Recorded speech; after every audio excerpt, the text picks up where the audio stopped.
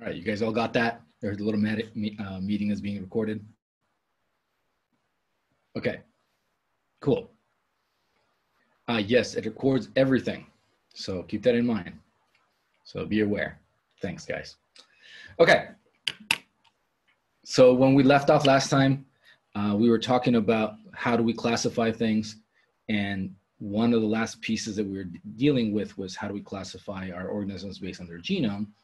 And we had told you that the positive sense meant that we were using a standard double-stranded DNA that went up until a single-stranded RNA that ultimately turned into a functional piece of protein.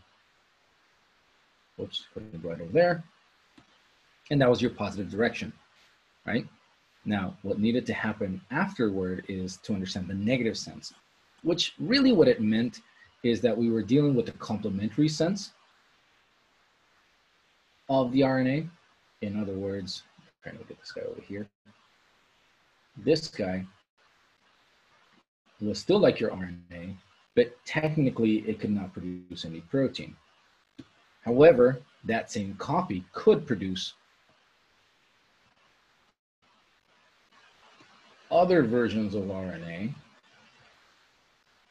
And then each one of those, because it's maximized now, it could produce protein a little bit faster than just one at a time.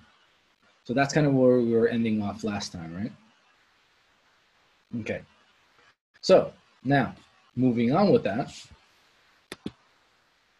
the next category that we want to look at is what type of hosts can be infected by viruses. And here's an interesting piece, is the fact that as our second way to classify viruses, technically all three domains can be infected. There's no organism on this planet that we know that can't be infected by a virus, which leads us to believe that these guys have been around much longer than we anticipated. But it's really kind of an interesting way in how the virion gets in.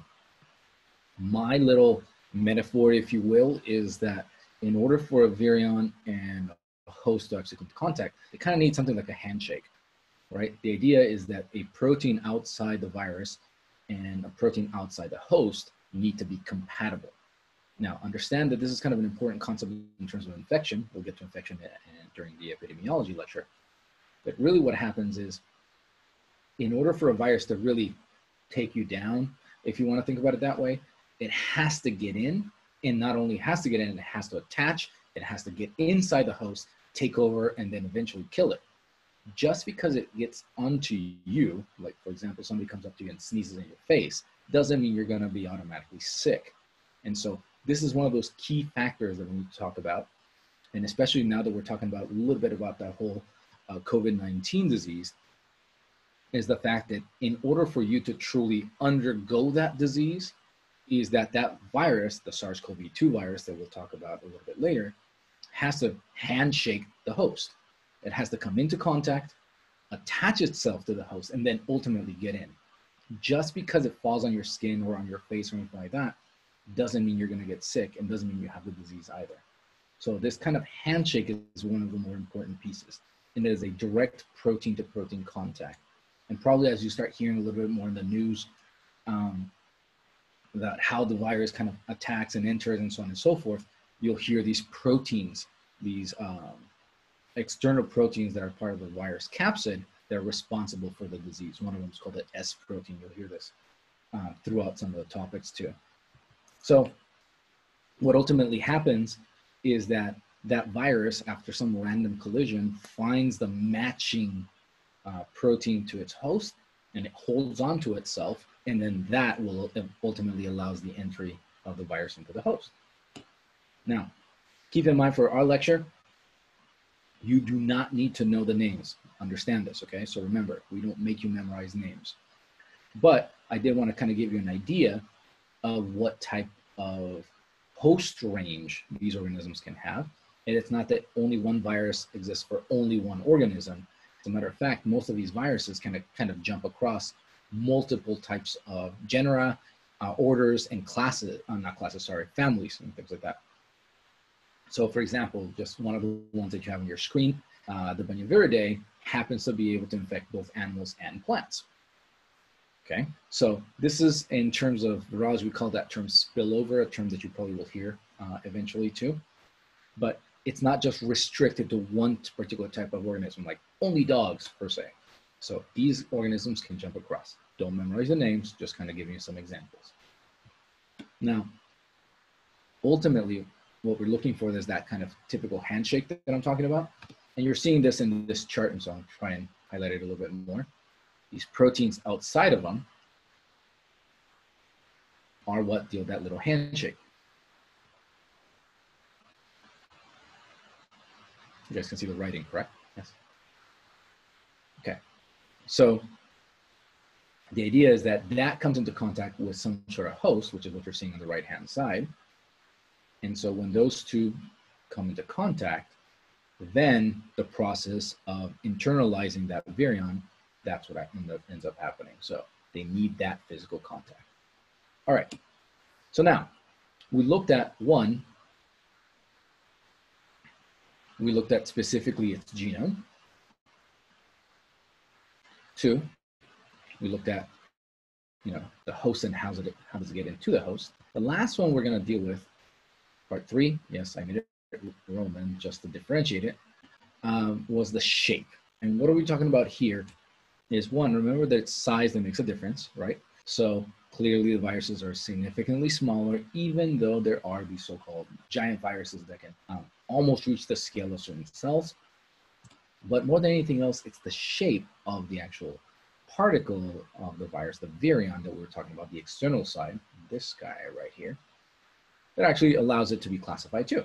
So for example, the outside version of what you're seeing here, and this guy that I'm circling, is called a polyhedral virus. So it looks like a cool little, what is it called? 20-sided die, if you will. And what happens here is the way that this is assembled is that it's tons and tons of repetitive units. I can make sure I can write over here, repetitive units of the exact same piece. And so that repetitive unit is usually made out of protein, and that piece is called a capsomere. So remember when we were talking about the chemistry lecture, and we mentioned a little bit about dehydration synthesis and assembling things from monomers to polymers, this is a very similar situation. And what you can take one piece, I'm drawing that out there, and you can make tons and tons of it. And then ultimately those pieces can all assemble into a larger structure. In this case, it's assembling itself into an enclosure, into the encasing of the virion itself. And so within it, then you'll have your nucleic acid hiding inside. So sometimes it can be just one single one, sometimes it can be a couple of them, 2 or 3 sometimes. But ultimately, what that entire thing is called when you put it together, let me change the color, is called a capsid. So you get capsomeres, which are repetitive units, and then they all assemble into this cool structure that we call it a capsid. Okay. Now, that capsid functions primarily as the enclosure, like a barrier, like we've talked about in cells and things like that too, but it also has a functional portion of it. This is the part that allows it to come into contact with other hosts, right? This idea that it's part of the recognition portion of it, that's part of that handshake that we were talking about before.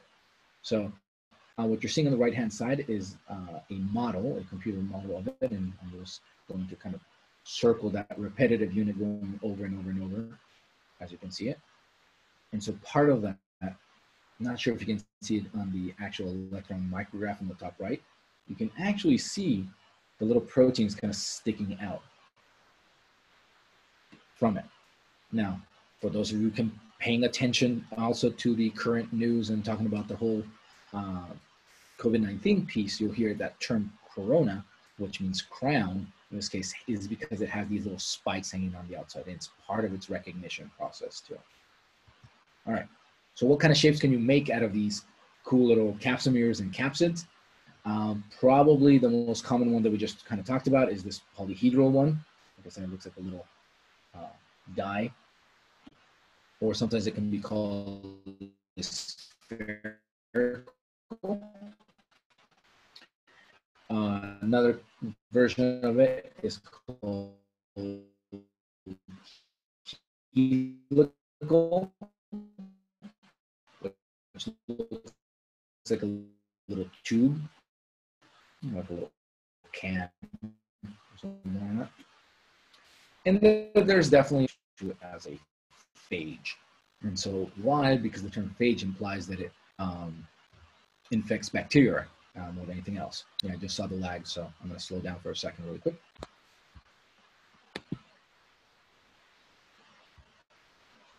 Everybody still there? Everybody still with me? Lag, no lag? Are we still good?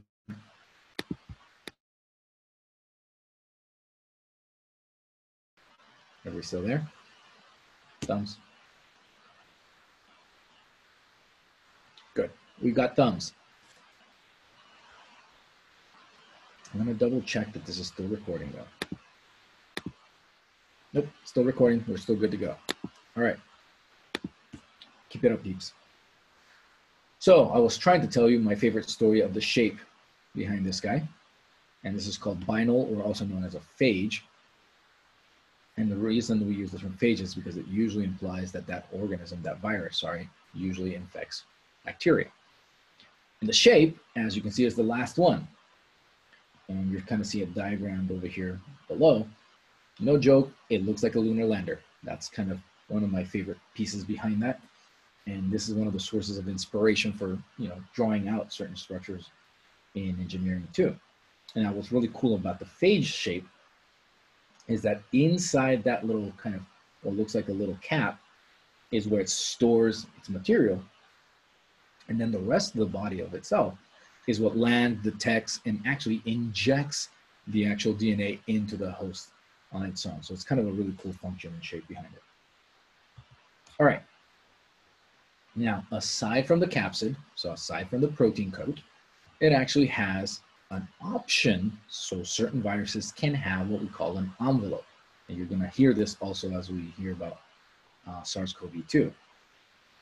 The envelope is an additional layer of protection. Now, why this one is also even cooler than anything else is because viruses don't come with this. Viruses instead steal it. And so what normally happens is when the virus is about to release and escape the actual host, as it blows the cell up, as it lyses it, the actual pieces of the membrane of the cell, it actually grabs some of it and encloses itself with it. So it wraps itself around or within the actual pieces of the host itself. So why is that a big deal? The best thing I can probably tell you behind that is the concept of a wolf in sheep's clothing. In other words, it can actually hide from the host defenses. In other words, by making itself look like the host, it prevents the host's immunity from finding it and ultimately targeting it and getting rid of it. So it's a really neat mechanism. But again, it has to take the host. So when it's actually releasing, when it's escaping from its lytic cycle, once it's done killing the cell, it'll take a little piece of it and throw it all around itself, and now it has this so-called envelope. So we usually end up calling the ones that do this, referred to as envelope viruses, and usually the ones that don't, depending on who you ask, it could be just called a non-envelope virus, or sometimes they're called naked viruses, so keep that in mind. So yes, it has a really neat function for protection, but even better, as you're going to see in a moment, remember that your virus, let's just say we just kind of draw out a little chunk of DNA in there, and let's just say it has this little enclosure. That's its capsid, right? Just going to kind of draw it out a little bit. There, it has a capsid. That's your little virus, fine.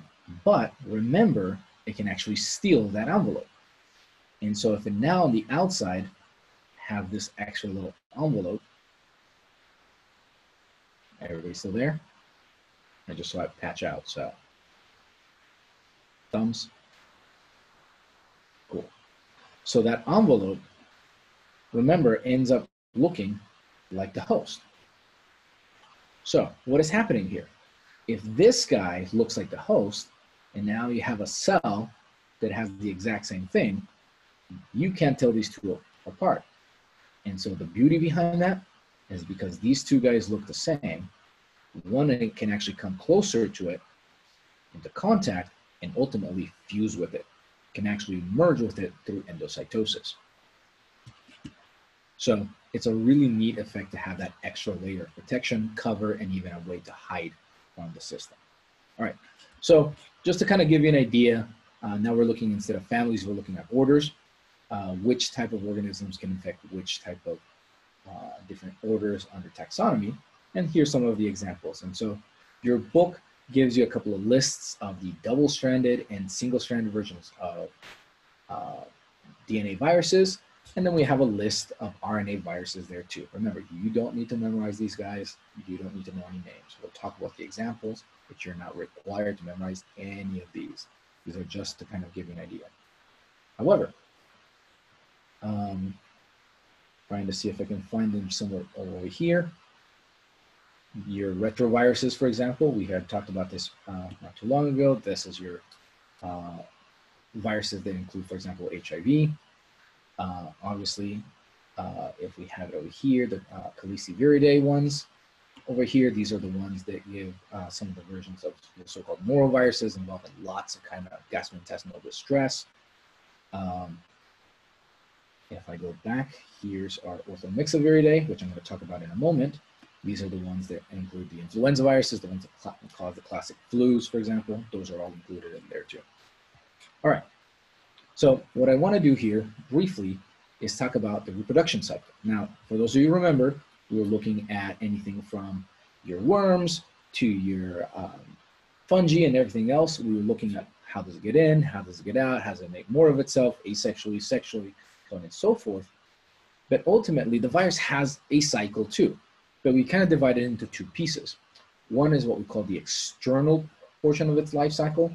And so here, what we're talking about is how it gets transmitted, right? How's it going from one host to another host? And then we have the internal version, and in this case, how it's making more of itself, right? So we're going to look at mostly the internal replication, because the outside portion is pretty much what the reason why we're hiding inside our offices and our homes right now. Okay, so 5 stages that I need you to know, so definitely be familiar with them. They're pretty simple to kind of describe. The first one is, it has to attach itself to the host. Okay, the second one has to gain entry to it, so it has to go inside the host itself. And then once it gets inside, it needs to kind of hijack the system of the host to make more of itself. And then once it makes its pieces, it needs to assemble. And then ultimately, once it creates more of itself, then blow up the host so it can exit and then go and infect new cells. That's more or less the breakdown. Okay. We're going to look at each individual step, and I'm going to pause in the middle to give you a little bit of a story like we normally do in regular class time, just so we can actually give you something more applicable. So let's look at its standard way of infecting. This is what we call a lytic cycle. We're going to learn this term, lytic, for the same term that means lysis, right? Which means that it'll get inside the cell, right? I'm going to put my little virus over here, crappy little thing, right? And then it'll blow up the cell and then turning into lots of little virus particles everywhere else. This is your basic lytic cycle. It's destroying the entire host. All right, so the first portion is literally kind of random. Believe it or not, it's based on the chances of both the virus and the actual host encountering themselves. One of the biggest issues that is kind of going on around right now is, for example, people trying to sell you things like Lysol, or saying that things like UV radiation will work on a virus. No, they don't. Because when the virus is outside on a surface or anything like that, technically, like we've described before, it's not really alive. And things like UV radiation and even your substances you can buy don't really kill things that are not replicating. Viruses are not replicating unless they're inside a host. It's really not doing anything. So when it gets dangerous is when the actual virus itself encounters the host. That's really when we need to kind of talk about good stuff. So this is usually based on a random encounter. Now, what do I mean by random over here? Understand that somebody is infected has to pass on that virus on to you. Well, how will they do that? Well, either by some sort of disgusting version of sneezing, coughing, or passing on, some droplets onto you, or through some other type of contact. But just because they do that doesn't mean you're automatically infected. That's just somebody hitting you directly with that virus. In other words, the virus landed on you, but it hasn't gained entry inside your cells. So that just means you got hit. That doesn't mean you're going to get the disease. Now, once it lands on you, then it has to find the correct host. And remember that it has to find the right one by that weird little handshake that we were describing earlier. In other words, it can be running, let's just say somebody sneezes on you and it hits you in the face. Well, that gains access through your mucosal surfaces, eyes, nose, ears, mouth, that kind of thing. That's one way to get an entry to find the right cells, the right hosts. But if somebody sneezes on your toe, for example, not really the right handshake it's looking for. Your classic respiratory viruses need to access your respiratory system. So again, if the virus technically just lands on your toe, it's not really gaining access to it. So it's more than just that random encounter. It has to get in and then ultimately find the right host and do that handshake to get in, okay? So that attachment is the primary piece. Now, again, random collision, and the example that I'm giving you here is the version that occurs in bacteria, so hence the term bacteriophage that you're seeing up here. But I'm just only giving you an example if it were to happen to like E. coli or salmonella or something like that. And so after the random collision, what will happen is, for example, these bacteriophages, those little tail fibers that we were talking about before, perform that handshake. And so it performs that handshake with the host, and then ultimately what it will do is, no joke, it acts like a cool little syringe in which will poke a hole through the actual cell wall and membrane and then inject its little genome. So it's more than just kind of landing on your skin or something like that. Now, I wanted to tell you a little bit of a story, so you guys can hang around and ask any questions if you're on to.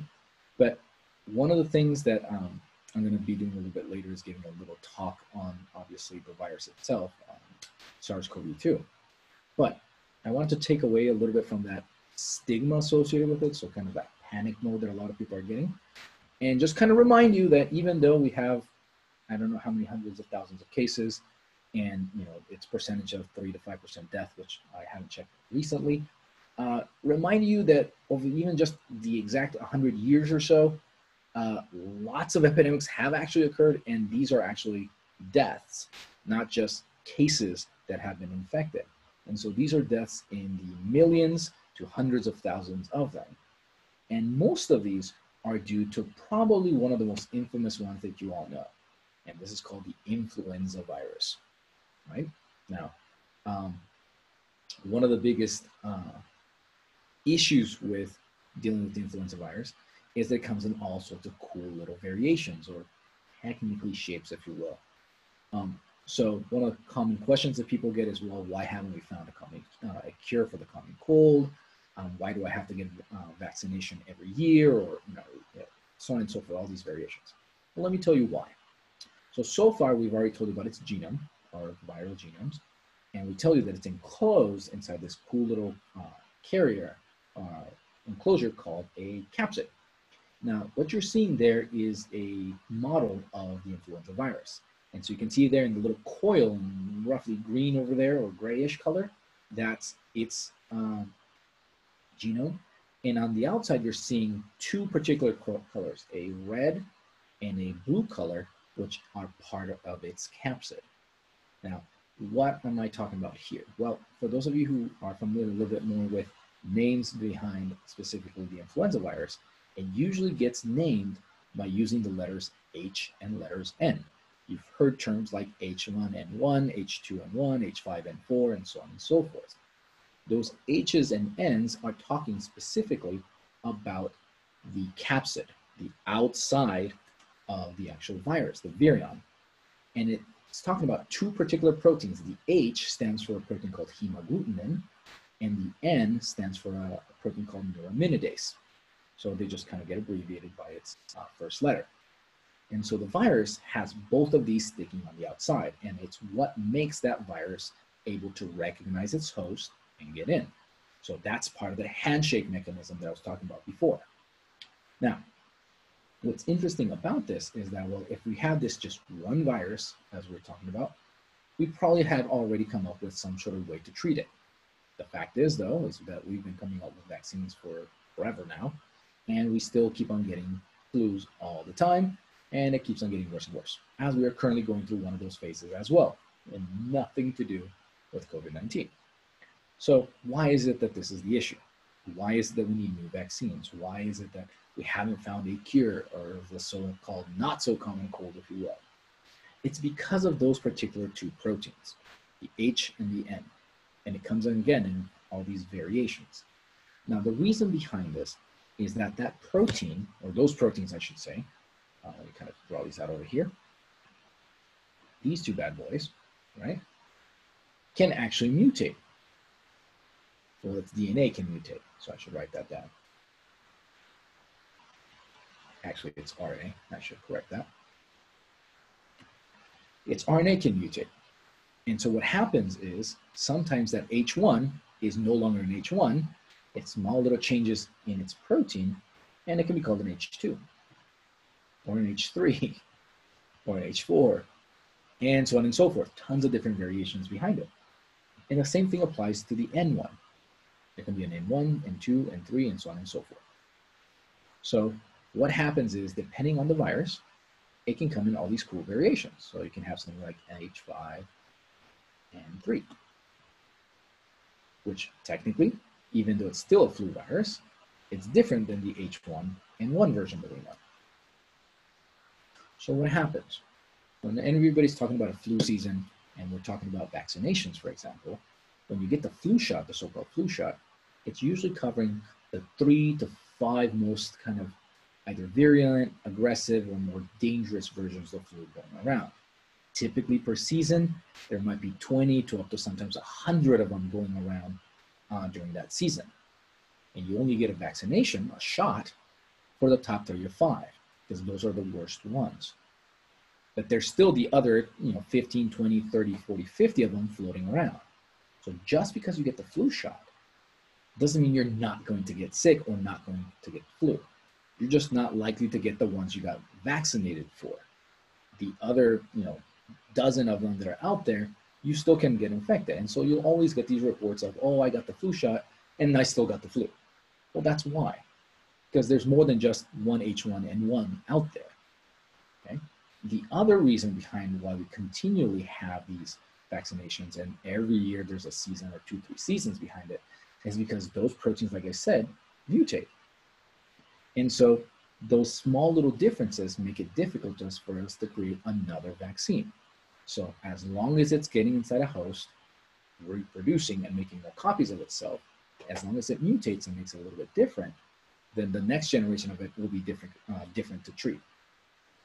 Now, in terms of the questions behind how the flu shot works, again, top 3 to top 5 or so, usually the big ones, the worst ones, the ones that might cause a bit of more damage.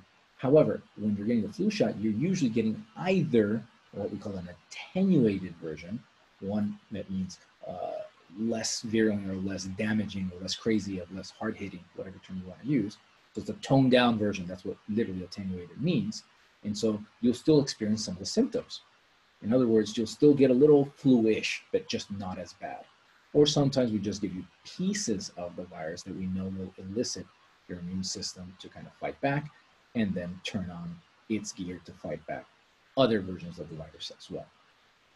So yes, when you get the flu shot, you will still get some of the symptoms of the time, but it wouldn't be as bad as if you got infected from the virus itself straightforward. In any case, so I just wanted to kind of give you this variation as opposed to what we're all hearing kind of around out there. But the premise is still the same. As opposed to everybody talking about the fact that this novel thing going around trying to kill you. No, we've known about the coronaviruses since the 60s, if I remember correctly. I have to double check. And we have 7 different strains out there, 4 different genera that we need to worry about. They're called alpha, beta, gamma, and delta, for example. and only one of them out of there currently is the one we're currently worrying about right now. So this is not something, you know, that came out of some random lab that was created, if you're hearing all the BS that, you know, people are trying to produce over social media. But it's changing. It's changed from its previous generations. And because of those small variations, one of the ones that was present in animals, in this case, managed to spill over onto humans. And so now it's hitting us. And because we have never encountered it before, we have never experienced it before, our immune system doesn't quite know how to handle it yet. So we're getting hit or getting attacked. And most of us apparently are going asymptomatic, which makes it a little bit dangerous. But the amount in comparison to, for example, the example that I'm giving you up here in terms of the influenza virus and other viruses out there like Ebola and things like that, that can be a much more serious case. So I'm trying to read the question over here. I'm still not sure about that confirmation. I remember reading about the whole tiger thing. So I'm trying to kind of stay low on that side until I can actually confirm it from an actual publication rather than just a report. So keep that in mind. Okay, so we'll come back to more of this stuff too. So, so let me kind of give you really quick what this guy is. So it's a single-stranded RNA virus. It's a negative sense virus, and it falls under the order of Orthomyxoviridae. So that's one of the tables that I was kind of showing you that beforehand. But uniquely, it comes with 8 pieces of its RNA genome. So as opposed to, you know, being just 1 piece or 2 pieces, it comes with 8 little different segments. Now, something you're asking, why would that be asymptomatic? There's a couple of reasons behind it. Just because the virus got into you doesn't mean that it got into your cells. That has to do with a definition called susceptibility. Just because you got it landed on you, somebody sneezed on your face, for example, and it's all over your body, if you will, doesn't mean it entered your respiratory cells more than anything else. It didn't enter your lungs. So one, you're not going to expose any symptoms. Now, the other piece is really just the fact that your build in terms of your genetics and your immune system are better off than other people. So you will experience a much lighter version of those the symptoms that other people would feel. And keep in mind also, age has to play a role. Your genetics have to play a role. Location plays a role in terms of the world. So some people will experience it different than others. This is why our biggest concern is usually based on children, which again haven't really been exposed to a lot, and usually the elderly population, which already their immune system is kind of weakened, and so they can get hit much harder. That doesn't mean you can't either. It just means that everybody will experience those sets of signs and symptoms a little bit more different.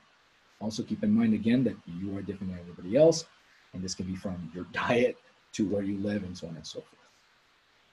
All right, so going back to what we're talking about, the 5 stages. Remember, the first one, it has to find you. Now, once it finds you, again, doesn't mean you're gonna die. It doesn't mean it's gonna kill you. It just found you, but it hasn't gotten into your host cells. So to step 2 plays a critical role. It has to gain entry. It has to get inside the cell itself. Now, again, that doesn't mean anything else either. It can gain entry, just like I was showing you over here, the bacteriophage kind of injects its genome into that. Now, one of the ways it does that is by poking holes, and it uses this cool little enzyme called lysozyme, which is meant to kind of dissolve the cell wall and the cell membrane so that it can get in. That's one of the really neat aspects behind the viruses that can do that. Now, again, remember, there's differences between the ones that are bacterial versus the ones that are eukaryotic, for example. Even though there's still roughly some similar scales, but remember that our cells, for example, are much larger. And for a small variation, for example, like humans, we don't have a wall. Whereas bacteria, when we're gram positives and gram negatives, do have them. So they have extra layers to fight through. So there's that variation between both prokaryotes and eukaryotes. There's also a variation in the fact that the actual virion can come naked or enveloped, which again, that whole wolf in sheep's clothing concept, right? And so if one of the ways that it can get in is what we call direct penetration, either naked viruses can actually do the handshake and get in, or some of them can actually poke holes, that lysozyme that we were talking about, to get in.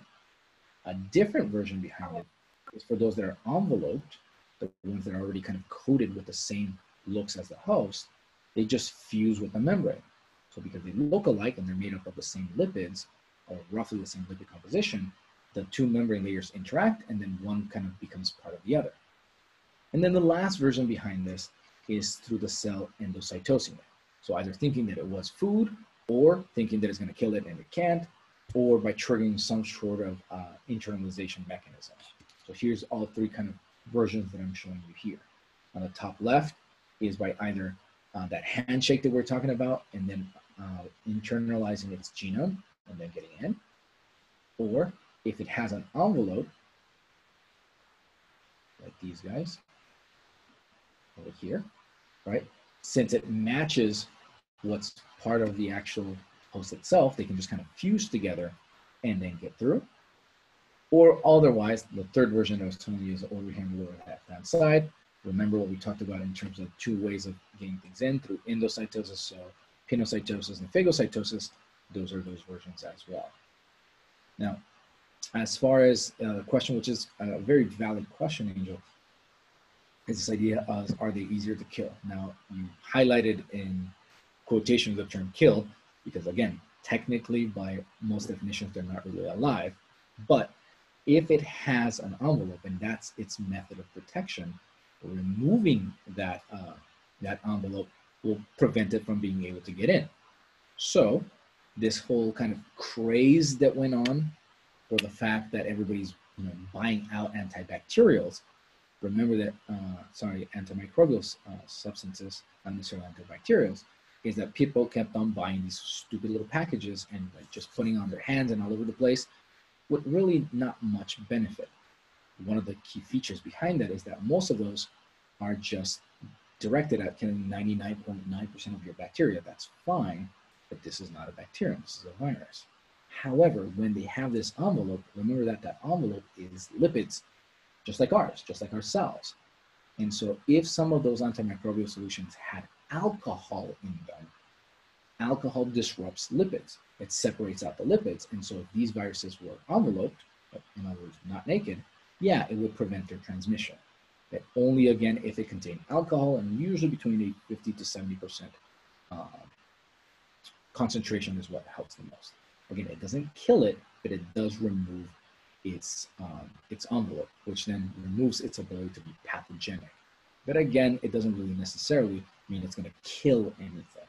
And so most people went a little bit too crazy behind using this and trying to kind of put antibacterial solutions over everything, which again, not a lot of benefit behind that. All right, so if it can gain entry, again, doesn't mean you're going to die. It then needs to actually hijack the actual host itself. How will it do that? Well, what it will do normally is that it starts stealing away all its metabolic processes. In other words, it makes the host, all its, for example, its ribosomes, its polymerases, and everything else work for the virus as opposed to the host itself. So it kind of hijacks them. The usual kind of silly example that I give people here is, for example, let's just say that, in the middle of the night, you went to sleep, so you're sleeping, and then somebody else comes into your house and uses your washer, eats your food and everything else, and just kind of uses everything about you and then just leaves, right? So that's more or less what a virus is really doing. It gets inside the host and it starts using all its machinery. And it uses its machinery, it takes advantage of it so it can make more of itself. The problem with it is that just like anything else that has been used, while something else is using it, nothing else can use it either. So what is happening is the fact that if somebody's already using your washer, you can't wash. Somebody using your toaster, nobody else can use make toast. So the same premise applies. These viruses take away their polymerases, take away their ribosomes, take away other pieces, and therefore the cell can't do its job. So the cell kind of pauses and ultimately dies because it can't continue to do its own metabolic processes. And all in the meanwhile, the virus is making more of itself.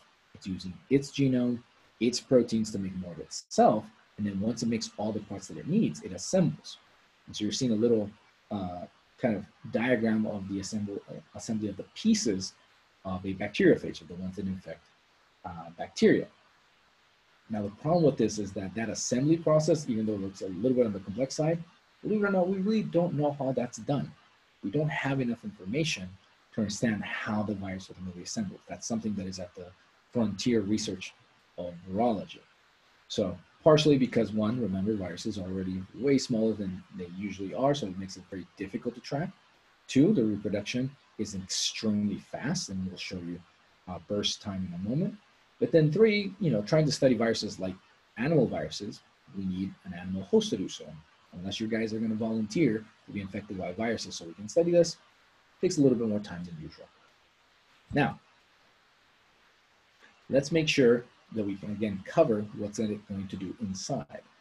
So once it gains entry, so once it injects its genome or it gets eaten by the cell, it kind of hijacks everything and it uses its own blueprint, its own RNA or its own DNA as a template to make more of itself. And then it starts making its own proteins to kind of take over the system and then make pieces of itself, part of its capsid, so its capsimeres to make more of itself. Now, the differences are here is kind of interesting. When you're looking at a virus that infects a eukaryotic cell versus a prokaryotic cell, there's an inherent difference. Remember, the eukaryotes have a nucleus. So we have an extra little barrier on the inside of our cells as opposed to E. coli, in which their genome is usually kind of flowing around that nuclear region that we talked about. So when certain viruses need to hijack certain systems, they kind of have to go through some of these extra barriers or differences. One of the bigger differences is, again, we don't have a cell wall. So we're kind of a little bit more exposed. Bacteria, whether gram-positive or gram-negative, already have, as part of their envelope, an extra layer of peptidoglycan and sometimes even a second membrane in the case of our gram-negatives. So there's small differences between us and between the domains that make our viruses need to be adaptive towards those particular types of hosts. And so once they, again, get in, remember, depending on which type of genome it has, if it's double-stranded DNA, for example, it could proceed in the positive sense. If it's positive sense single-stranded RNA, it can just make proteins immediately from that, which is what you're seeing on the left-hand side. But if it's negative sense, single-stranded RNA, remember, it needs to make a positive copy of it, its complement to it, and then it can make proteins from it. But the other cool thing it can do is that it can make more copies of the negative sense as a template, or probably the worst combo that we can have is when we have a double strand of RNA, which you're seeing on the right-hand side, is that those two strands can then separate.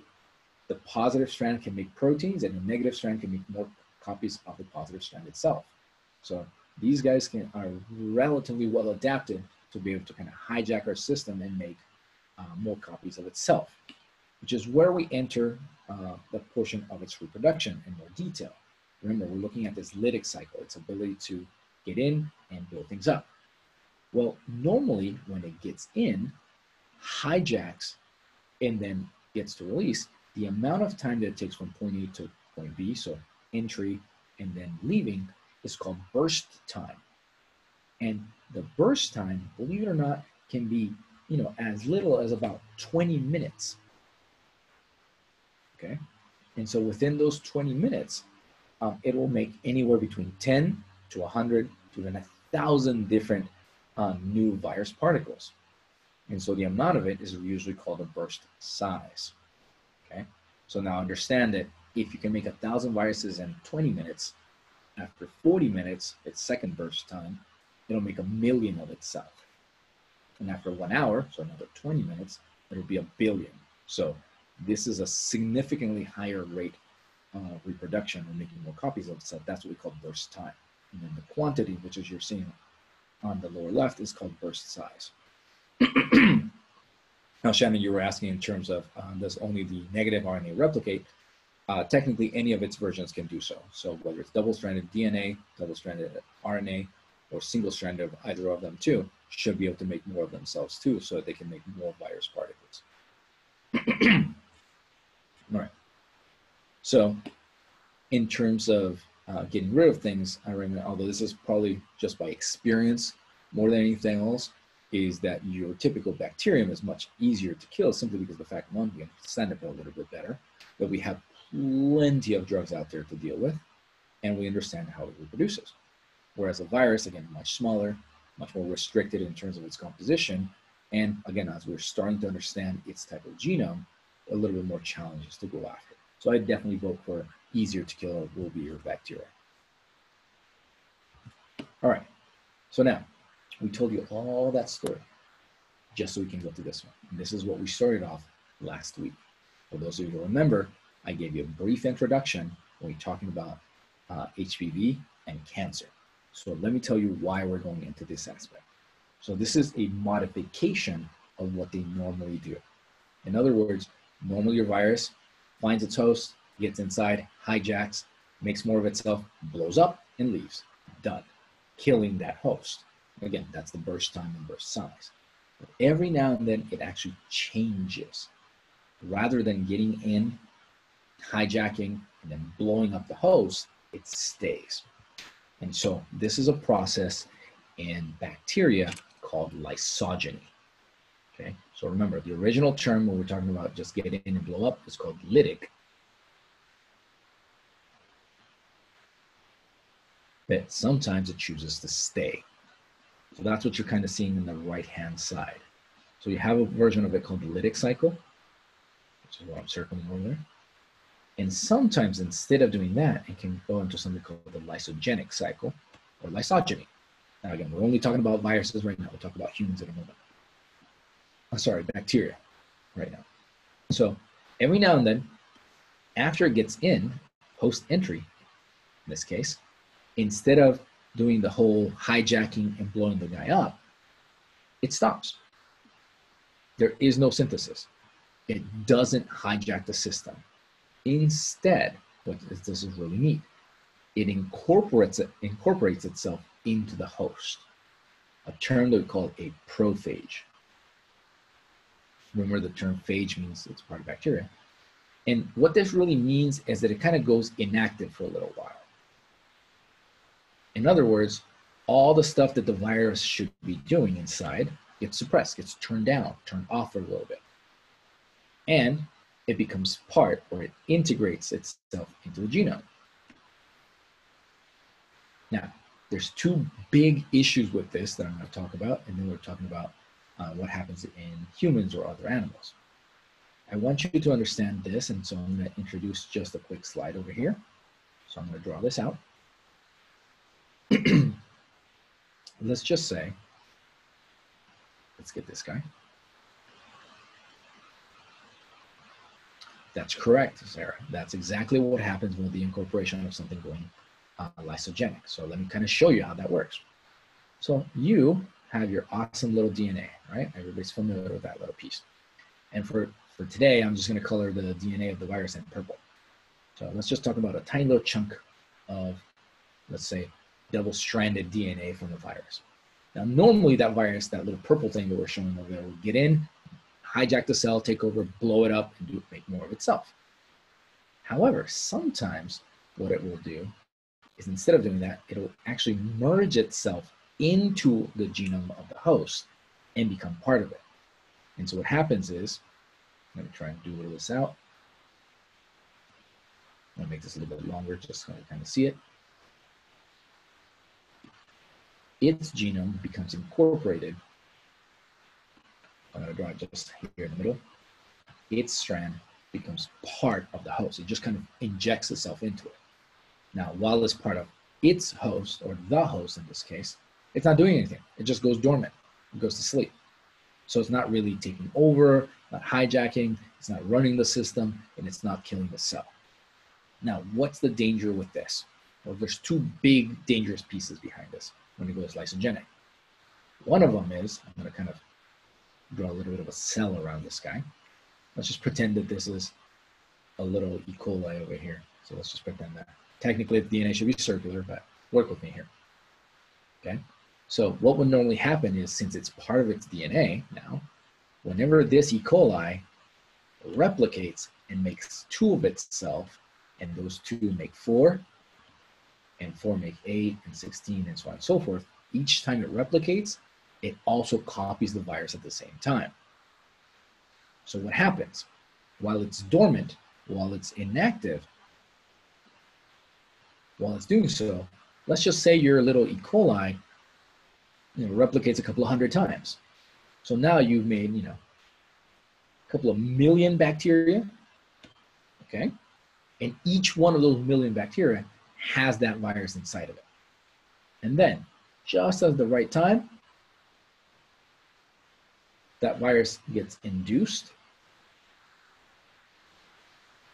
And this could be quantity, could be availability of food for the cell might be dying, lots of triggers. And now you've just made a million viruses all come out at the same time. Except that now they're hijacking the machine. And remember that each one of them can make 1,000 copies of themselves. And so just in one giant burst, they've made 1 billion of them in one shot. So that's one of the bigger dangers behind it. And so Sarah, you were asking, this is what happens with certain types of viruses. Yes, so certain variations specifically for herpes viruses is that they can become part of the system, and then you won't display any symptoms, nothing as a host, until much, much later in life. How long? That can be anywhere between 6 months to a decade sometimes, and even longer. So that's one of the dangers. It kind of lies hidden. But the second danger, sometimes they just get stuck and never leave. Okay? Now, what's the danger behind that? Well, if it never leaves, this new little piece that got integrated now just added a new superpower to the cell. Whatever those particular proteins that were part of that virus are now part of that bacterium. And so that bacterium can now become more dangerous, become more virulent. Is it possible that it's dormant as of this moment, since humans are known not to have them? No, it's not likely. But that it can become dormant? Yeah, it's possible, but we don't know enough about it yet to say that that's what's going to happen with the SARS-CoV-2 virus, in case you're wondering. Now, that's in terms of a virus, a bacterium. This is what happens when we have a bacterium go lysogenic. Now, the story that I wanted to tell you in the first place is what happens in a eukaryote. What if it does the same thing in humans or dogs or cats or whatever you want to wish? Well, pretty much in terms of eukaryotes, it's the same concept. With the one small exception is that, remember that we don't have a wall, as opposed to plants and fungi that do. And so these viruses, especially the ones that have envelopes, hide really well because they look like us, again, wolf in sheep's clothing. And specifically, only the ones that usually have a double-stranded DNA or that can create double-stranded DNA can turn into this new cycle. And so for us, we call it a different name. So everything has a lytic cycle, just like bacteria do. But the incorporation, for us, this is called latency. So we use the term lysogenic in bacteria, but we use the term latent in terms of humans and other eukaryotes. That means the exact same thing, just so you know, okay? It's just a different organism that is the host. And so when it's inside a bacterium and it gets incorporated, we call that a prophage. And when it's inside eukaryotes, we call it a provirus. They mean the same thing, just different hosts and different viruses doing so. So now, what's the big deal when that happens in us? So now let's go back to the very beginning of what we talked about in terms of viruses. What happens when it goes latent in humans? Well, then let me give you briefly the same type of drawing that I gave you a little bit earlier. We have our DNA.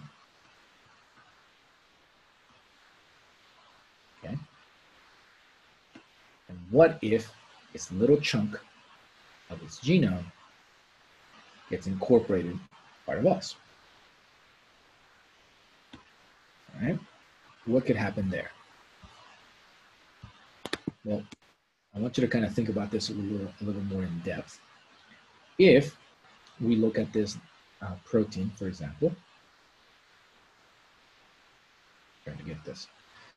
if we're supposed to produce a piece of RNA from this guy, just lost the screen, there it goes. Thumbs up to check that everybody's still up there. Everybody's still seeing stuff? Cool, okay. It looked like it paused, so. And then ultimately that's supposed to produce a protein. Good. What happens if literally in the middle of your sequence of your gene, you throw a different chunk of DNA? So think about it this way. Remember when we were talking about mutation during the central dogma lecture? Any type of mutation usually is fairly disruptive and sometimes even lethal. So now you just threw a giant chunk of it in the middle of its blueprint. So that means typically, not always, typically your RNA is going to be useless and therefore you're not going to be able to produce a useful protein. That's the most simplest of those answers. But that's not really where I was going with this. Really what I want to go with is what happens when it goes into the wrong spot. And what I mean by that is this. For those of you who remember, let's kind of draw this out really quick. Here's our little double-stranded piece of DNA.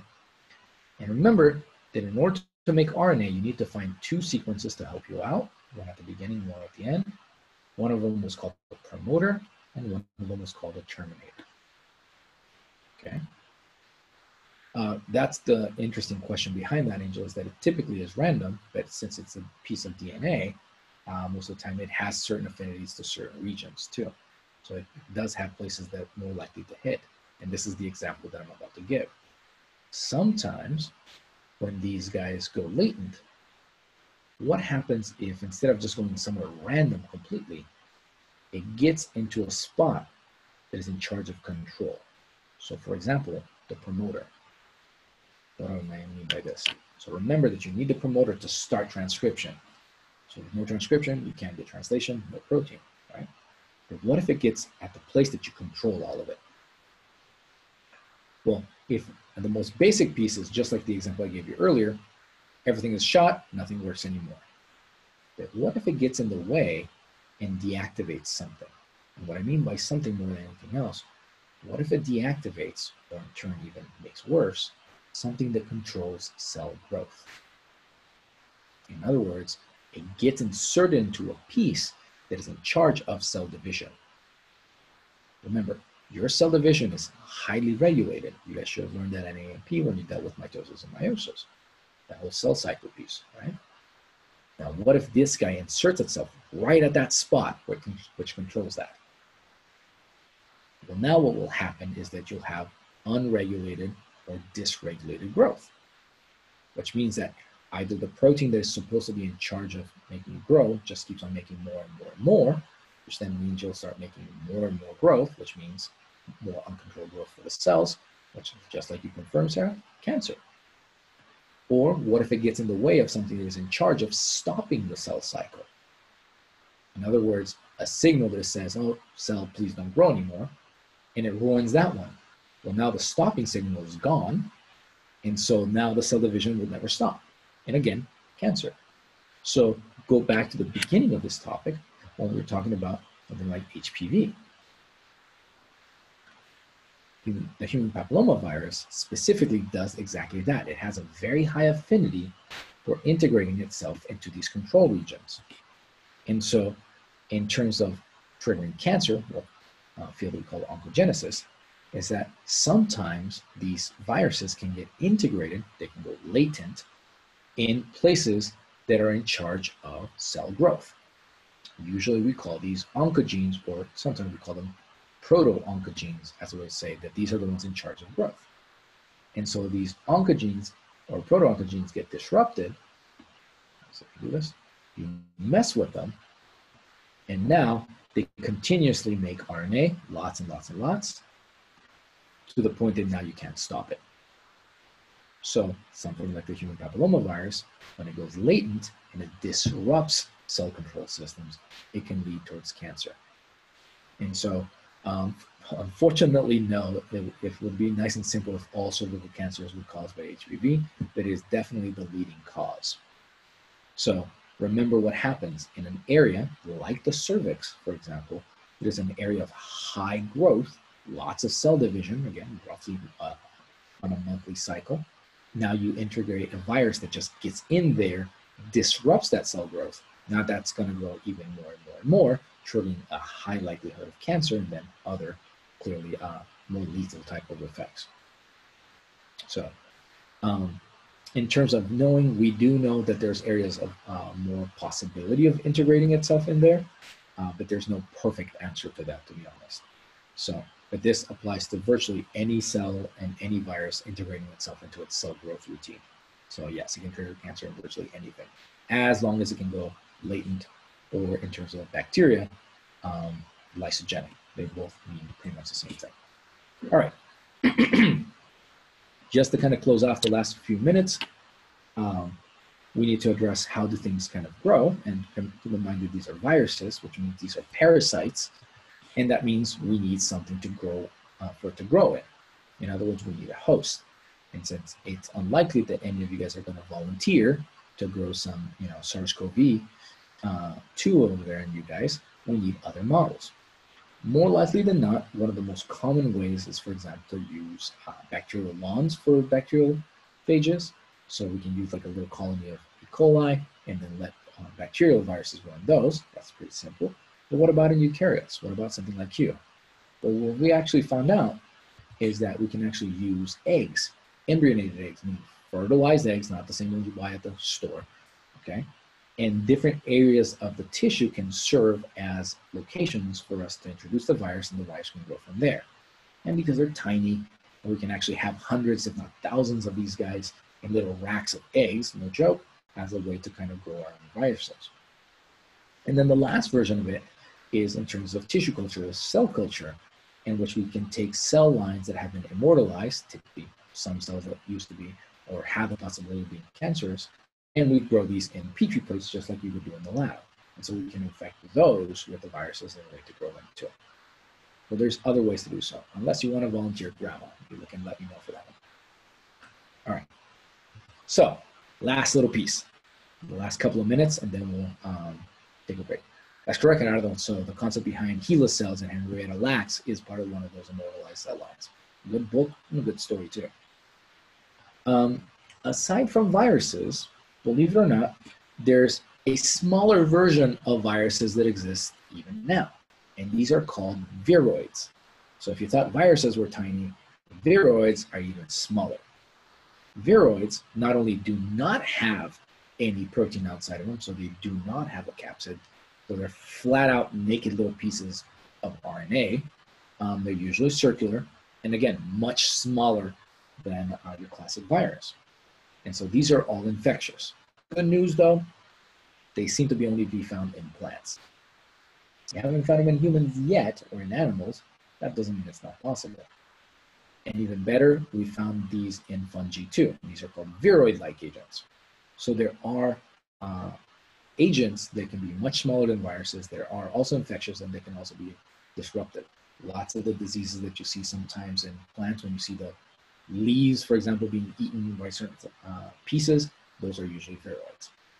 Now, the last piece, last completely here, are prions. Probably one of my favorite stories also, simply because nobody saw this one coming. So in the early 80s, so late 70s, we started seeing certain diseases that most of you are familiar with and now know as things like mad-cow's disease. These are known as the transmissible spongiform encephalopathies. And the group and lab that was working on it by then, the name of the principal investigator's name was Stanley Krusner, proposed that because we couldn't identify a virus, a bacterium, or anything like that, that it was very possible that it was a protein that was doing this. And so he proposed a name called a prion. Okay? Now, the sad thing about this is it took him a good decade to actually demonstrate this, and pretty much he was kind of disbarred from all accounts of science. Everybody laughed at him. Everybody made fun of him. Everybody told him he was crazy, him in his lab, obviously. And then later on, we found out that he was right. And so he got the Nobel Prize for that one. So a little bit more vindicated behind that. But his proposal was very interesting. He proposed that proteins by themselves could infect other proteins. So I want you to understand the scale of this. We're not talking about a parasite. We're not talking about a worm. We're not talking about a bacterium. We're not even talking about a virus. We're talking about the smallest scale of functionality, a protein, to be able to go and look at another protein, change it. And that's one of the coolest things you can talk about. And so usually the way that I kind of relate this to most people is talking about who you hang out with. I'm sure at some point in time, out of all of your friends, there's usually that one bad one, that rotten apple, and that person, the one that everybody tells you shouldn't hang out with them. And if nobody's telling you that, that's you typically. It's the one that kind of makes everybody else go bad. And so proteins, these prions, can actually change other proteins and turn them to go bad.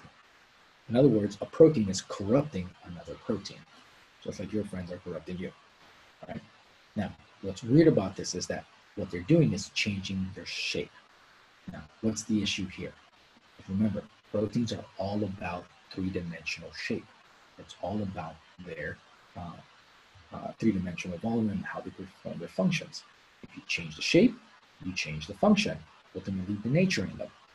So if you already have a bad protein per se, a corrupt protein, and it's now misshaping other proteins, ultimately have this weird little domino effect that, specifically in this group of proteins called prions, happens to hit the brain.